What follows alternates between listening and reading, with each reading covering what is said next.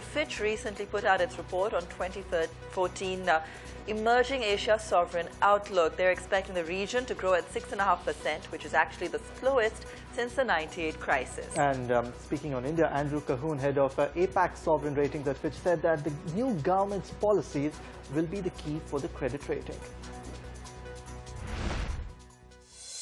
For India, Fitch thinks that gross external funding needs will be well below the fiscal year 13 level out to fiscal 16.